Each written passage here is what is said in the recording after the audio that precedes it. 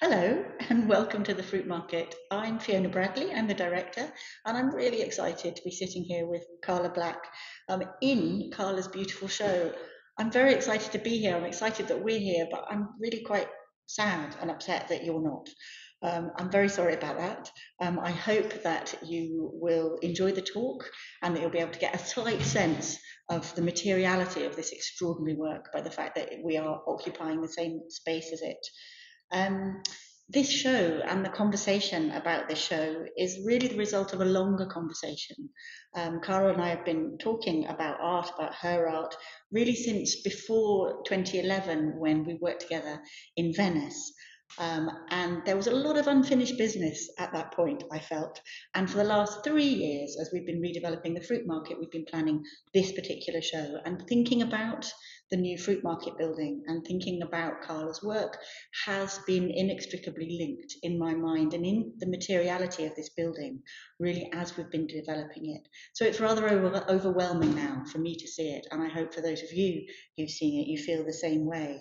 We're going to start this evening's talk by showing a film, a walk around of the exhibition. So those of you who haven't seen the exhibition or haven't seen it for a while can have a chance to see it and experience the rhythm of it in a film. The film lasts for about 6 minutes. There is no sound, so if don't worry, your sound hasn't not worked if you're silent for 6 minutes.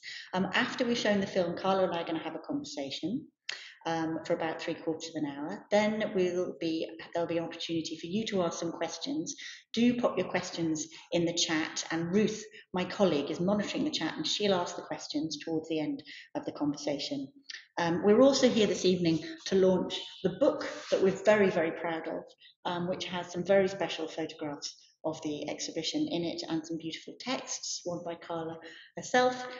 This evening, for one night and one night only, I believe there is a 10% off. Do click on the link and follow the code which we put on the chat.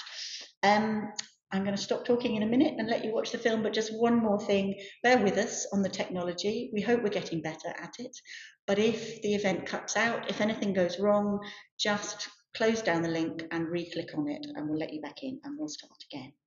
But for now, I'm going to leave you with the walk around film of Karla's beautiful exhibition.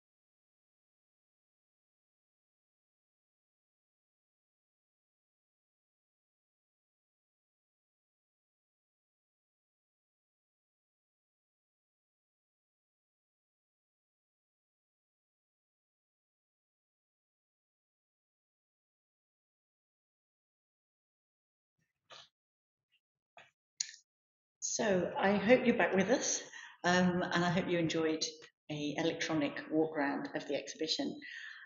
Karla, hello, first of all, Hello. let you speak now. Um, I thought we should start off because we're sitting in this section of the exhibition, the section of the exhibition that looks back over your work, that looks right back to the earlier sculpture in this room is 2006. Mhm. And I've used that word sculpture, and that's where I want to start because I know that our audience have just been in the new section of the exhibition, in the warehouse space, in our new space, and I think quite a lot of people might take issue with or have a question. Is it sculpture? Really? Is it sculpture? Yeah, well, I think it is. I'm quite adamant that it's sculpture, and that it's not. I can see that my work that it skips up against other mediums. Mm-hmm. So it's like almost installation art, almost performance, almost painting, probably a lot of the time. Did you study sculpture? Was Yeah, it? Yeah. yeah. Not that And that makes a unusually, not that difference. everyone does, but I applied to the sculpture department Okay. at Glasgow School of Art, so that's like I was sure about that from before I Uh-huh. went there, that I wanted to be in that department and that's what I wanted to do. Can you But remember why? um, just that I was actually making sculpture, Mm-hmm. so I wasn't really interested in doing anything else at that point. But I think still, even now, like sculpture is its discipline and its root and its limitation. And it's important to me, even though it does get close to those other mediums, that in the end it has sort of defined edges, Mm-hmm. and each work has its own title, and it is an autonomous sculpture. And it's not, I suppose, what one of the reasons for that is that tradition is really important to me in Mm-hmm. terms of art history. So it's important to me to have that discipline, I suppose, with those sort of loose raw materials, that it doesn't become pure gesture, it doesn't become painting, maybe even. But um, always sculpture has interested me so much because I suppose in postmodernism, or say maybe in the late 50s, it's the medium that really explodes itself into all the sort of new experimental works, Mm-hmm. so and forms. So you get land art, video art, sound art, performance art, happenings, environments, installations, and you get all of that out of sculpture So you talk as, about it as as a a medium of sort of right. mass and So although it's space and time. discipline, it kind of allowed itself to break free of that, maybe, or Yeah, and then I suppose for me, because I'm so obsessed by aesthetics as mm-hmm. well, so I feel like I love all that experimentation and all that development and progression, and trying to sort of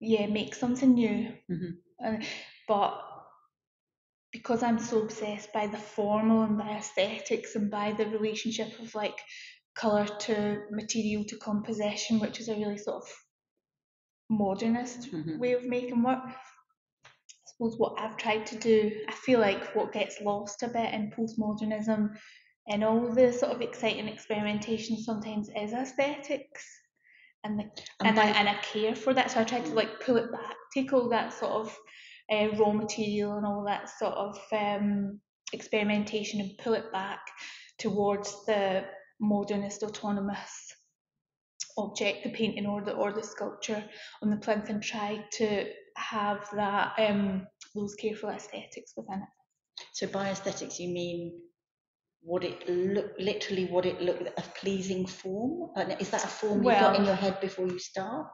no, and I don't think that's what aesthetics are. Like no, it's not a What are pleasing aesthetics for you? form. It's the relationship of color to Mm-hmm. material to composition and then to form, but it's not necessarily pleasing, Mm-hmm. or harmonious. Maybe is what you mean. I don't know. Yeah. in a traditional, I suppose yeah. So you mentioned performance art, and there is a sense, I think there have been times in your works earlier on maybe skirted up against performance, but now they're out there in the world, aren't they, your sculptures? They don't need you don't perform them for us. No. And it was never a performance art. I suppose it was always like, this is really, if we're going back that far, we're talking about art school really. And so that would be like 1999 and before. And so that I would sort of say maybe what I was doing then was like actions with materials or something. So I was using these sort of raw, loose materials, and I knew that they were the work or something, but I didn't know how to separate myself from that. Yes, I didn't know how I could have the show like potential and life and energy, have that remain within those materials, and have some sort of formal aesthetics within them without, at that point me still touching them or working with them. Then it took me a bit of time. At that point I'd realise, oh, people aren't, if it's me working with materials, they're looking at me, me and the work on me with the work, and it's not got anything to do with me, and I need to remove myself from it. And then at a certain point, probably maybe in the year 2000, I would say, like, is the first exhibition where I worked out how to do that. Yeah. And that is, I love that use of like working out how to do something. There's an experimentation sort of attached to your sculptures. Maybe they are sculptures, but they seem to experiment with themselves, or you experiment with how far you can push them. Yeah, well, I suppose it's just about that. What are the sort of limitations of the physical world, even just sort of fundamentally, like gravity, like how can something stand up or not, or how does it, or how does a material sort of hover at the eyes or whatever, or a colour if that's what you want it to do. There's traditional methods of doing that, which are just a painting in a frame or a sculpture on a plinth. And I suppose I was trying to, because for me, like, it's like I don't want to say, it's not like the material is the most important thing. That's not true, really. But as a way to try to explain it, I suppose I think that like sculpture is at its best, or interests me the most, when it holds within it the truth that any object, is a fallacy, So in the material world, material is only ever sort of flying together or flying apart. We know that. But it's just our little sort of limited human perception of time that makes us ever think that anything is an object. You know what I mean? Where it's solid or unchanging. So I suppose I was always, and I'm still trying to get that truth in the work. That sort of and yeah, also just thinking about sculpture and what the word means or something as well. It's like, I think like the Latin sort of root of it, it means to carve, but then there's a more ancient sort of root to the word that just means cut or to cut.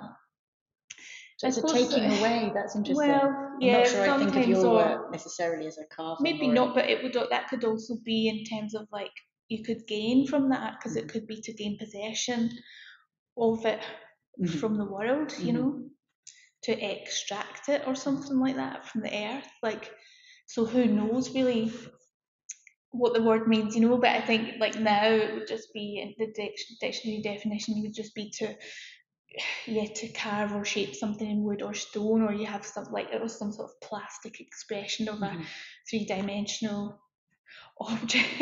But I suppose what I'm trying to do is that's why it's really important to me to call it sculpture, and not like, especially with the looser powder works and things, not ever to say that it's an installation and just be.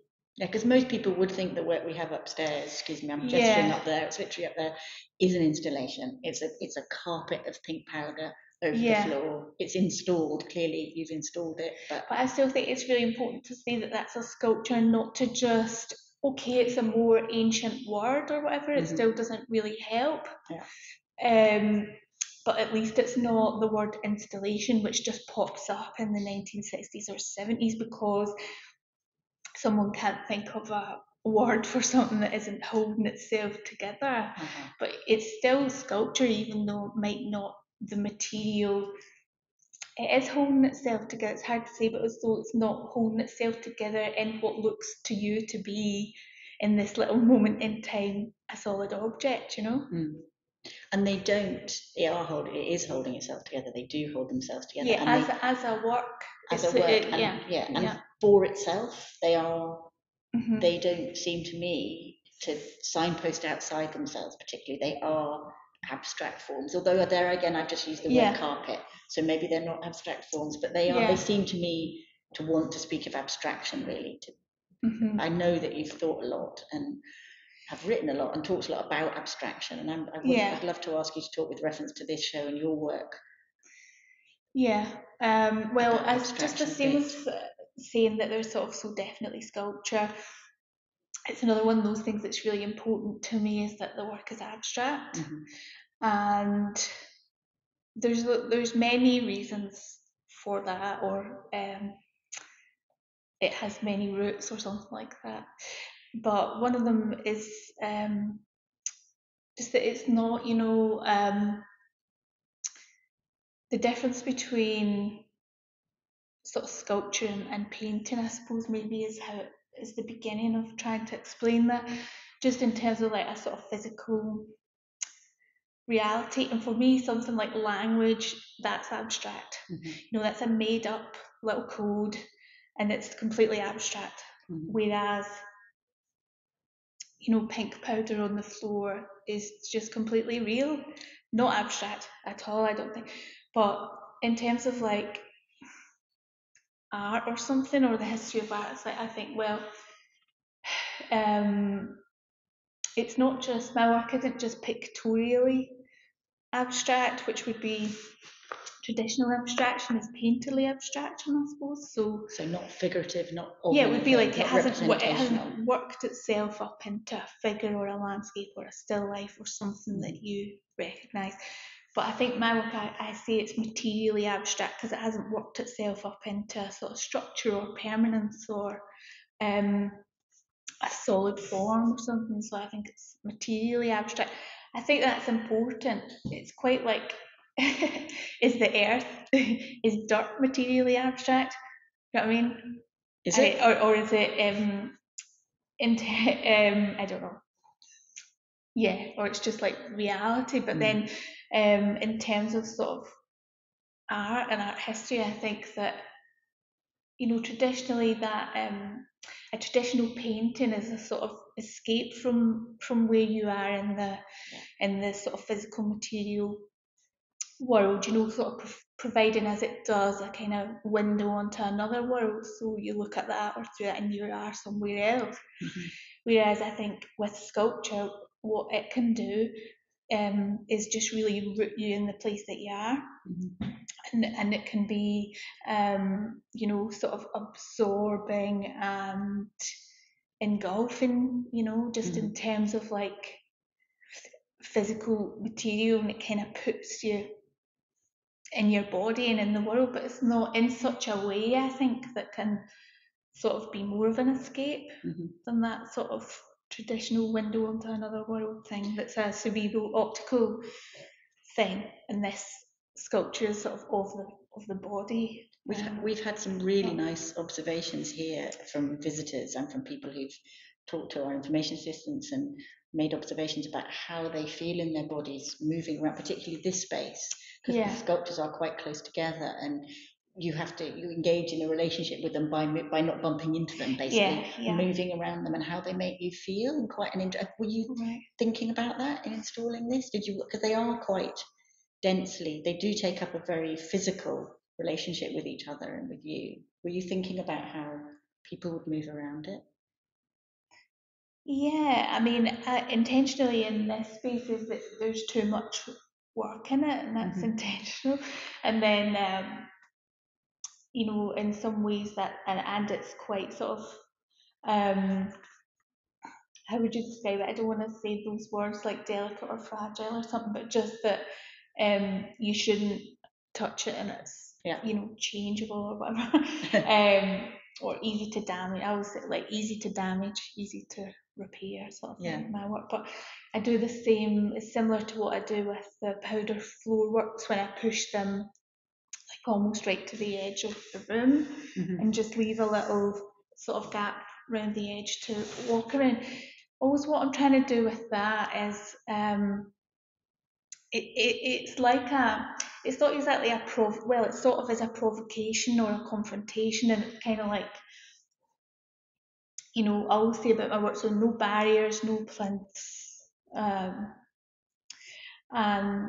it's to say this material, this stuff that just looks like rubbish that you could crumple it up and put it in the bin, you know, a crumpled piece of paper, and to try to make it sort of so attractive or like to imbue the materials with such profundity or something like that, that people wouldn't want to damage it. But I mean, they might and they do. And I think the thing is like, though, but to give, it's quite a difficult, I think that sort of brings up a lot of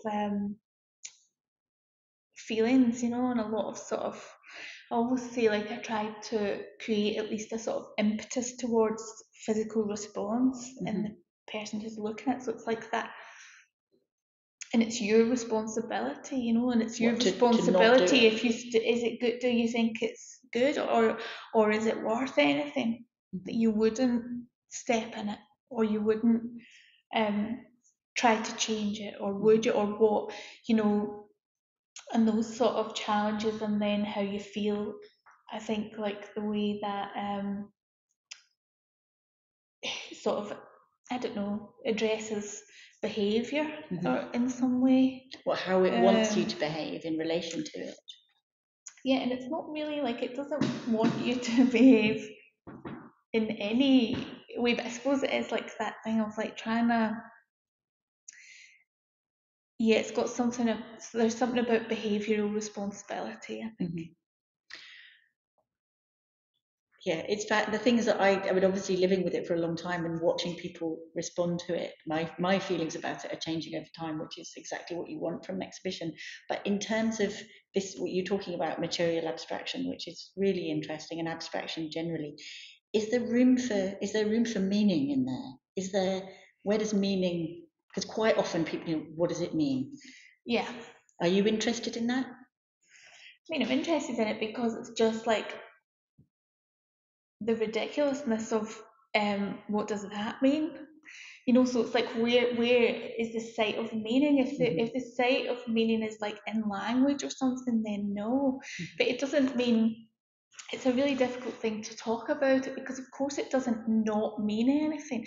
It's, I do feel like I sort of need to address this somehow. I do want to talk about it because I feel like the way I've been talking about it, or the way it has been understood or something up to now, is only seems to lead some people to think that it doesn't mean anything.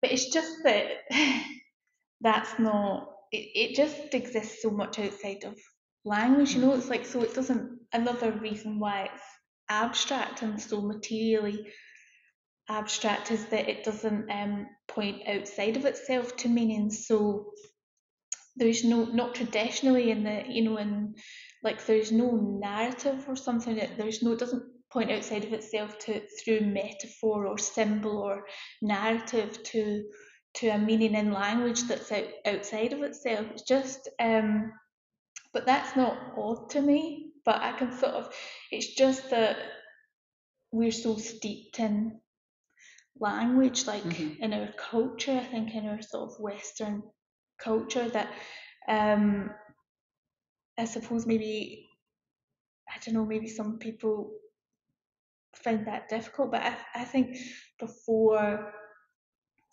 you know, as sort of human beings before we have words or know words. Like we know we have a physical relationship to the material world, and we know colour and form, and it's like it's hard to talk. That these things are just really difficult to talk about, and that language is a really sort of inadequate, primitive tool. And you said, I think you said once to me that why don't we ask what landscape means? Why can we walk through wood and not ask a tree what it means? Why can we sit with that? And as I said before, I sort of feel like we always talking about the difference between paint, like a traditional painting and sculpture or something, and what that can do for you. In some ways, that's like the difference between something like with sculpture, like meaning and consequences. So sometimes I say, rather than ask, you know, what does it mean? It's like we would ask, what are the consequences of this work? And I think it does have consequences, like in the sort of real material, physical world. And one of the things I'm trying to do with the work is really sort of keep introducing and reintroducing the raw creative moment, like into the institution and into the market and the gallery. And it's like you know, because people think that they want art and institutions think that they want art, but they don't really, not really, because it's like, you know, it's a really sort of difficult, messy, chaotic business, you know. And I think there's that. It has those consequences because it is at least succeeding in part, enforcing those things into the institution and the gallery and the market. And all. It just gets increasingly difficult all the time. But does it have to be in the institution and the market? Yes. Do they gain meaning or consequences by being in the institution? Would you be as happy with them if they didn't have a life in the context of an art gallery, say?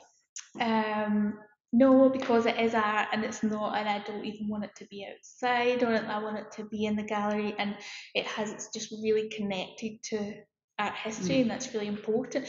I also think because if it was outside, like you could lose you could lose the context for it, but it's not really that. It's more that because as well as it having the sort of consequences of forcing those things into this institution or whatever, or just a building, whatever.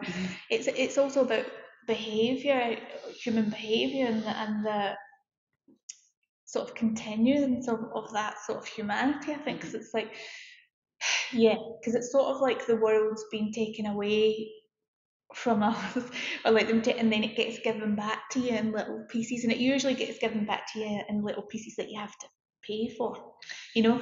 But in this situation, you sort of feel like, art, this category, whatever it is within culture, within sort of Western culture, this little sort of fenced off area where you're given permission to behave like the animal you are, you know. And it's like, but yeah, of course, it's really important that that exists. But then I think it's really important to talk about what it is and why does it only exist here? You know, for example, like some of the behaviours that are involved in like making the earthworks or the powder works. If I was like, a lot of my work is sort of scrabbling around in the dirt or scrabbling around on the floor. You think, in here, that's fine and acceptable, but if you were to do that outside, it's a whole different response, and also it's actually not allowed. And it's not supposed to be allowed in the art gallery either. Well, there we go then.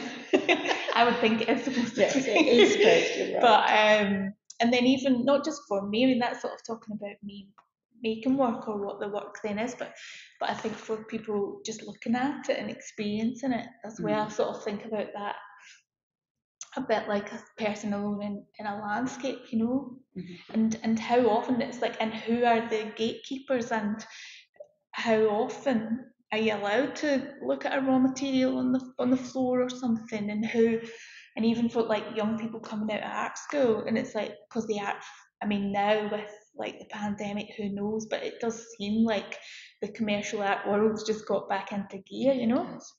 Art Basel's happening, I don't know, but it's like the art fair's king, the commercial gallery. How do you get a person coming out of art school now just making the work that they should make as a person? And it's like, and when really what's being demanded is this like sort of hermetically sealed transferable object for what?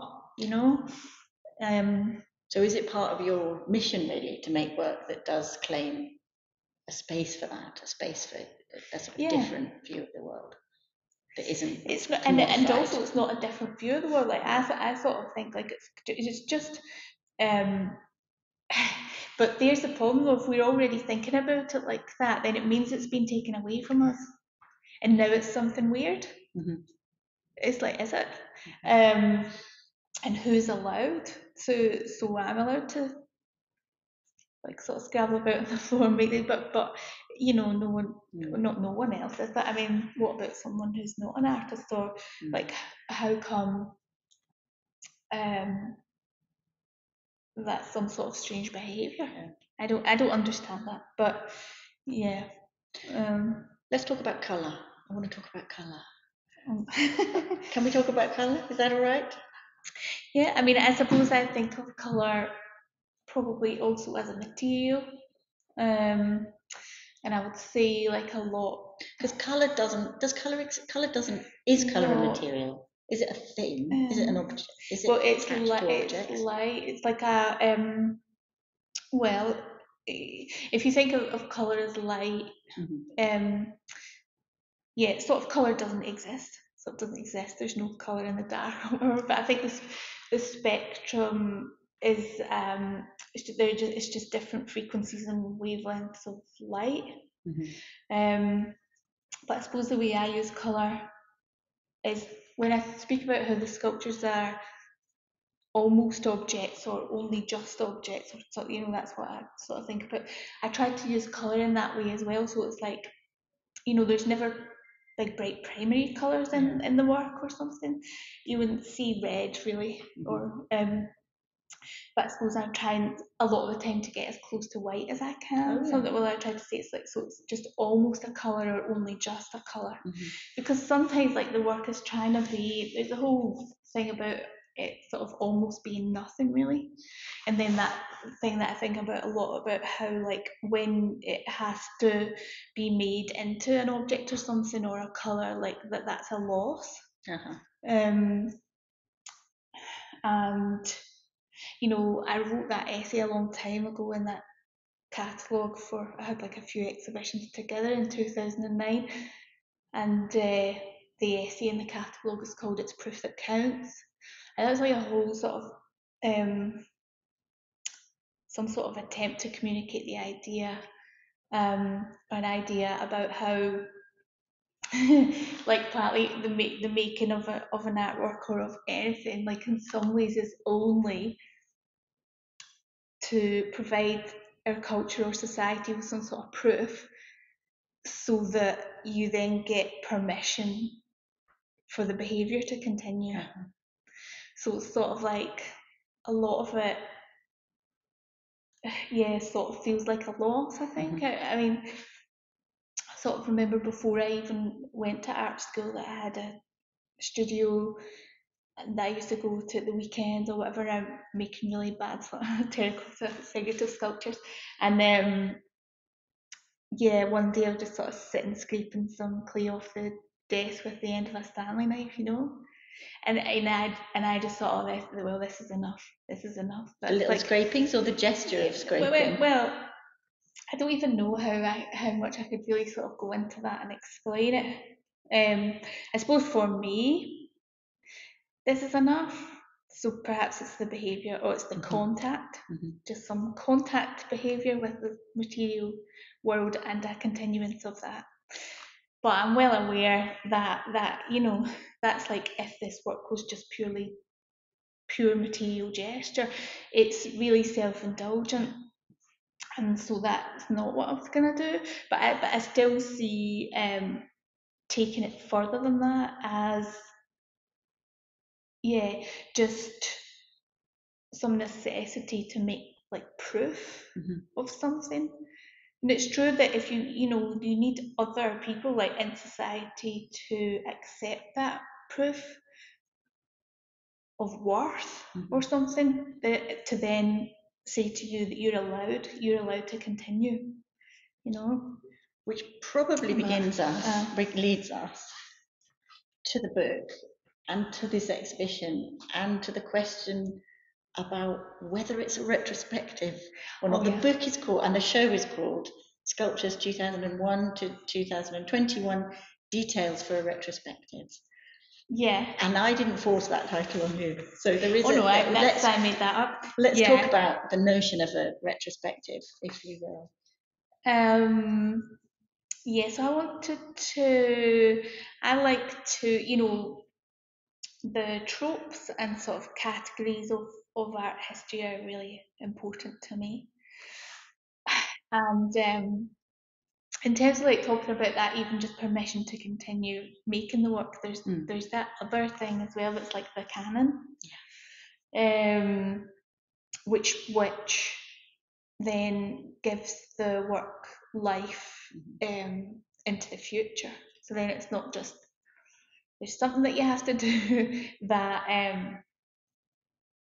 sort of proves the worth of the art making behaviour in the society that gives you the permission to keep going with And that. because you're doing it for the future, yes. No, well then that bit that I'm talking about in terms of like the art making behaviour is just like now in time. That's like sort of that's in my life or whatever or in whatever.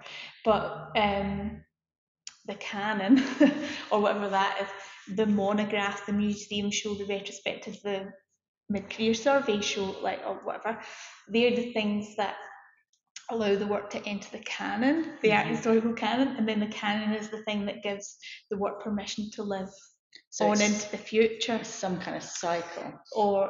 And as we know, those things are really sort of dominated by men and by white men in terms of Western art history. So I would play around with those things like the retrospective, the monographs, the mid-career survey show, like because and it's like that thing also. Do I give myself permission to have a pretend retrospective?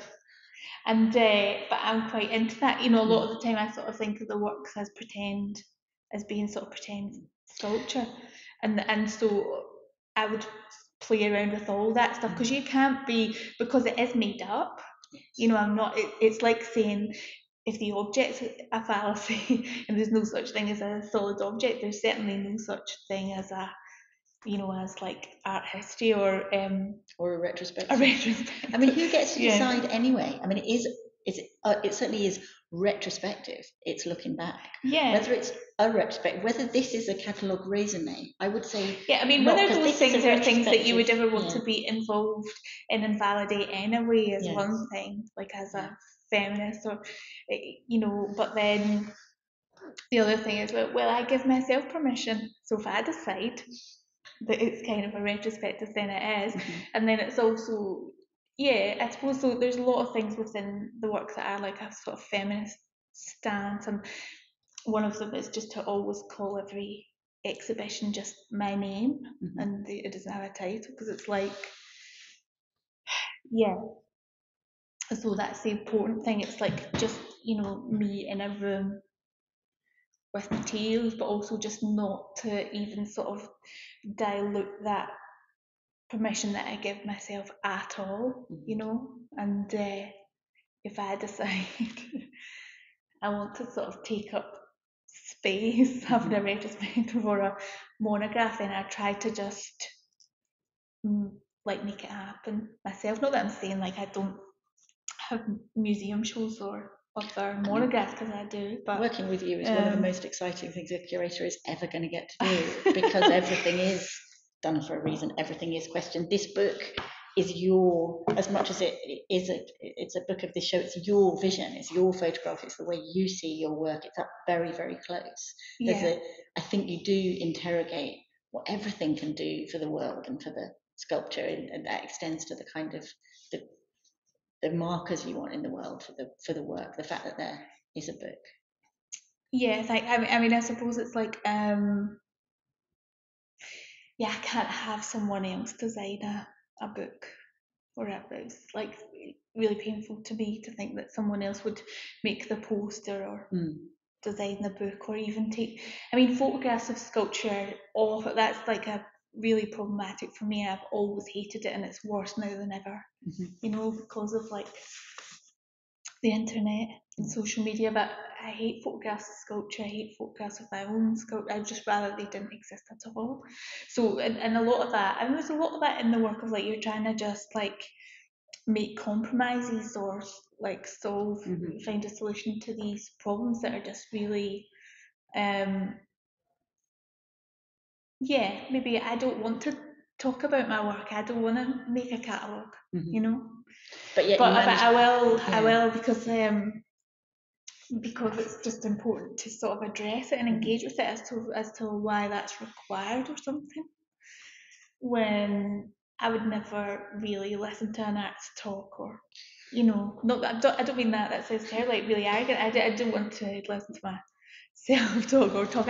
I just want to look at the work, always, you know, be with the work and look at the work, but I'm not interested in anything beyond that, you know. We're going to move to questions in a minute, but I think that's a great place to pause, because of course all these accoutrements, the artist talk, the book, the poster, the fact that this is our first show, what it does is it slows people down with the work. It gives people the opportunity to spend time, exactly as you just said, with the work, which is a nice thing to be able to do. I'm hoping there are some questions from our audience. My colleague Ruth, and we haven't got the technology that you can speak your own questions, I'm very sorry, but Ruth has been looking at the questions on the chat, and she's going to pose questions to Karla for a few minutes. Ruth, over to you. So I've been collecting them from the chat, so they won't necessarily be in the order they appeared, but that's okay. We've got one that this is, I was wondering at what point Karla considers a sculpture successful or finished. Oh yeah, I suppose that's quite interesting, because I'll tell you the truth about that, and it is that I always think to myself, if this was a painting, would it be a good painting? And if I can say yes, then it's finished. Because I suppose like the process, even though like they're sculptures, in the end the process is really painterly. But also, so that's the flippant answer, I guess. So, but it is something I think about. The other one would be just so much more complex and sort of difficult to discuss about. How do you know that an abstract work is good, or if it's finished when it's good, right? That's all. But it just needs to. But how do I or anybody else presumably know that? Or it doesn't. Yeah, and I'm not saying it's necessarily good, as long as I think that whatever that is that I'm trying to put on it. But the root of, I suppose I've only ever heard. That's just something that I sort of feel like I know, and everyone is absolutely entitled to say, disagree. I feel like I know what a good abstract piece of work is. It's often like what you want to see, like an agile mind at work, you know. And when I, not talking about my own work, other people's work, when I see that, I love that, and that's really good. I've only ever, and I've talked about it with other people and other artists, like there's no real way to sort of explain when or why a sort of piece of abstract art is good. But I guess in my work, the sort of theoretical root of the work is psychoanalytic, and I've only ever, I mean, in terms of like it's sort of behaviour or something, and then you think what have you done, and then it's after that it becomes sort of named. The point and where you talking think, what have you done? You then, what have you done? Are you talking to the yeah, work? no, myself. Oh well, I don't know. Yeah, about the bit, probably talking about the behaviour, maybe, probably.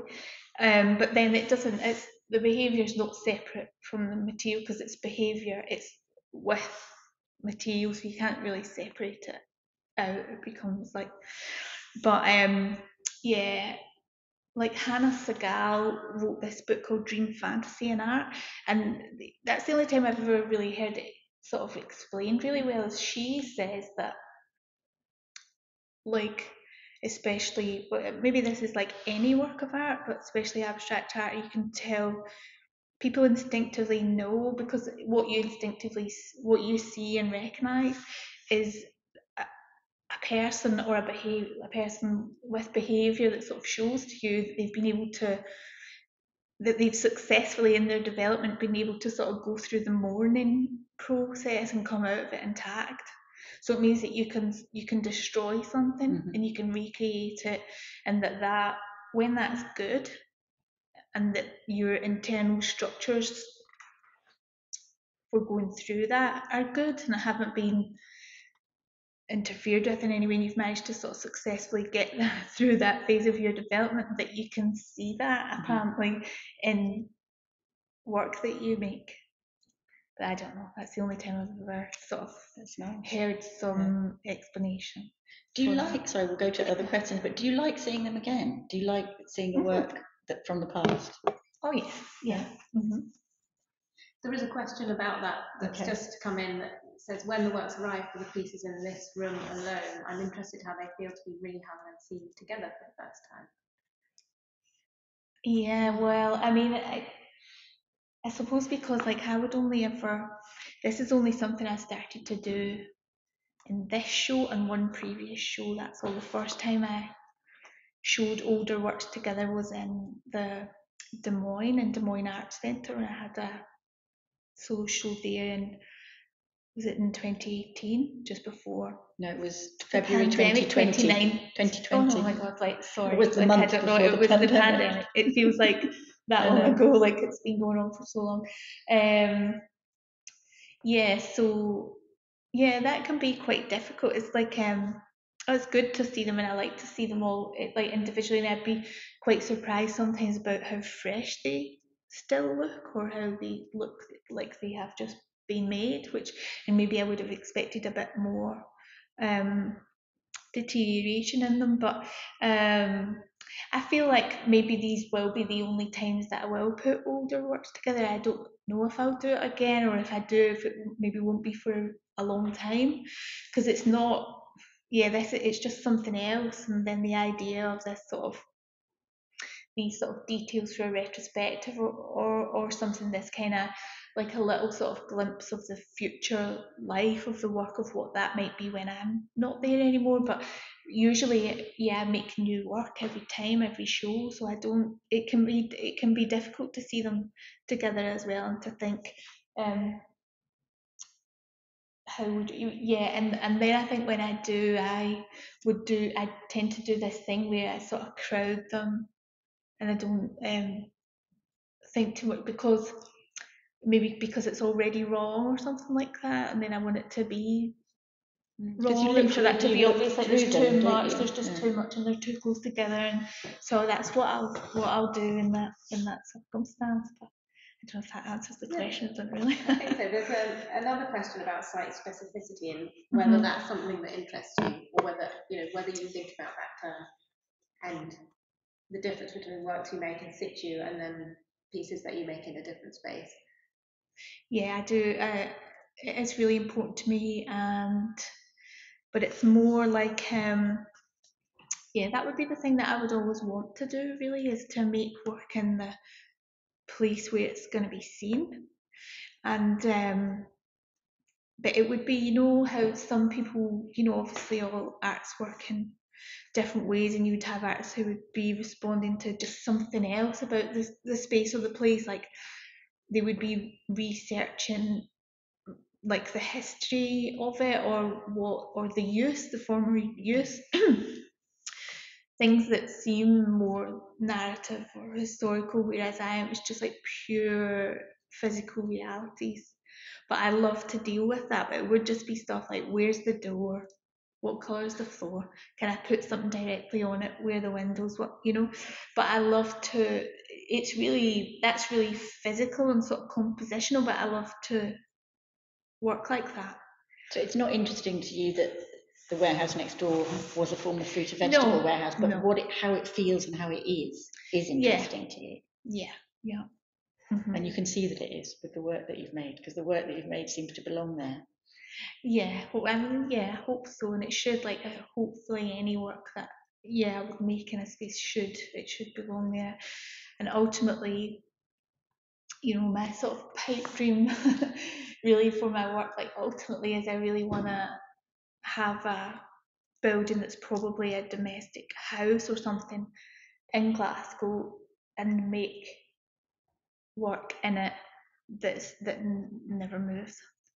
Sort of inspired by something like Walter de Maria's Earth Room in New York, but Ian Hamilton Finley's garden, and thinking about those kind of things. But that's what I really, really want to do in the future, and I sort of don't care about anything else, because it's so compromised. Everything else is so compromised that I feel like I would want to at some point do that, and also just to show that it is the way it should be and it is possible that you could just leave a powder floor work there forever. Oh God, I really want you to Or do a it too. yeah, but that's Let's do that. Let's do that yeah. next. There's a question about sculpture in the warehouse, which is, what's the relationship between soil, gold, and shapes to you? Soil and golden shapes.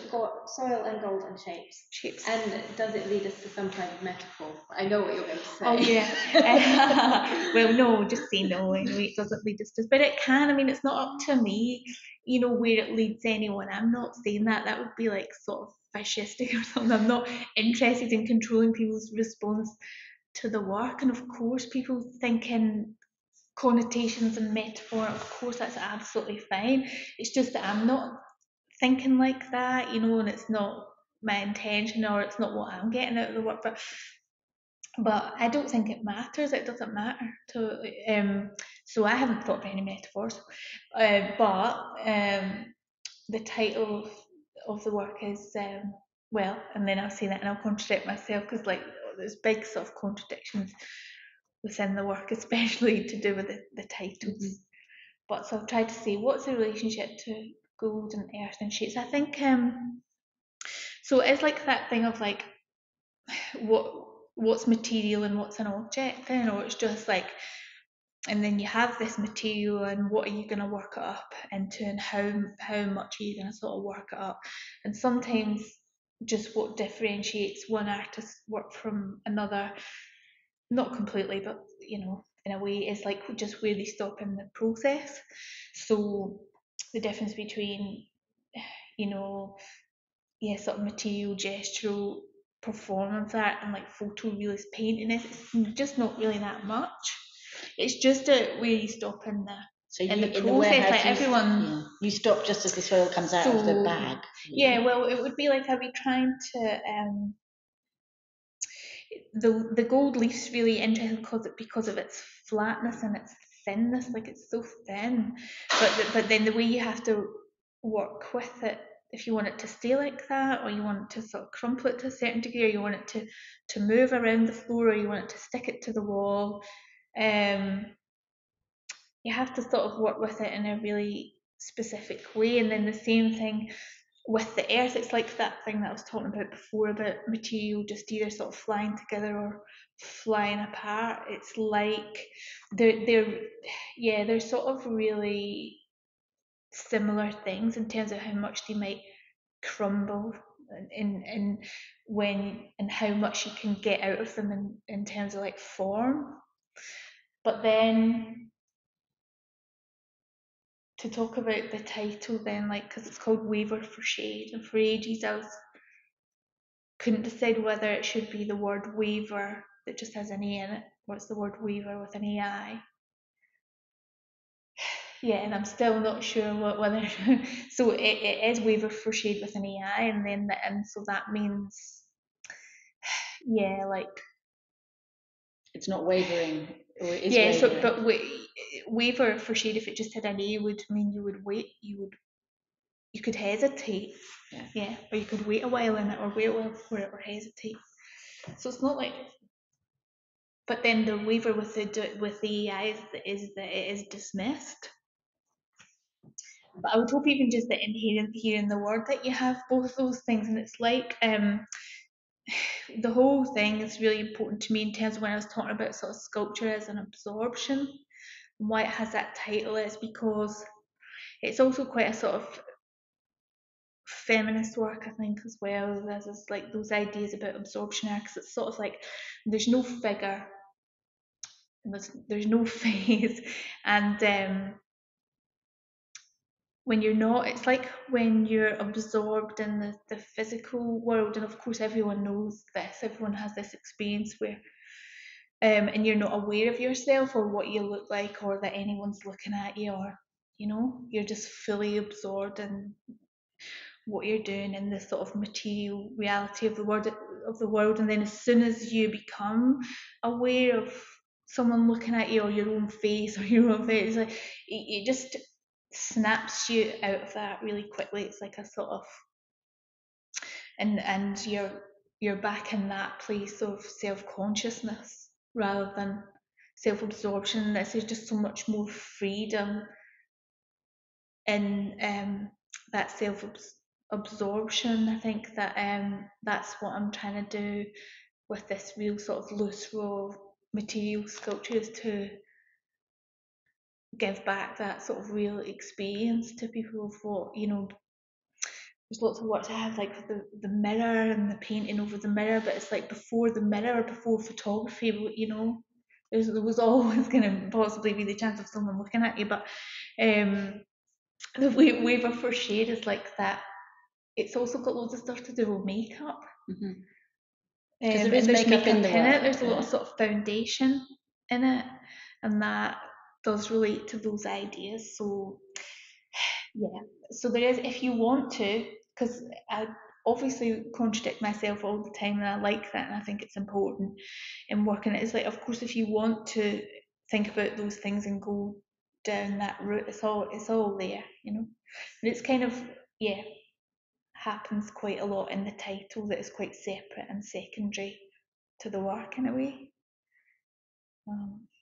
That's lovely. We should probably stop, I think, which I can't quite bear to, especially now you've sketched out the possibility of a future for the work and for you and for Glasgow, which is really quite extraordinary. I really want to see happen. But thank you, Karla. I think it is. I know the work is the work, and talking about the work is a different kind of thing. And I know I said this to you before, you don't like language, but language really loves you. You talk beautifully about the work, and it's been a huge honour for us to have that here, as well as this work here, to have your words here. So thank you for both of those things. Thank you.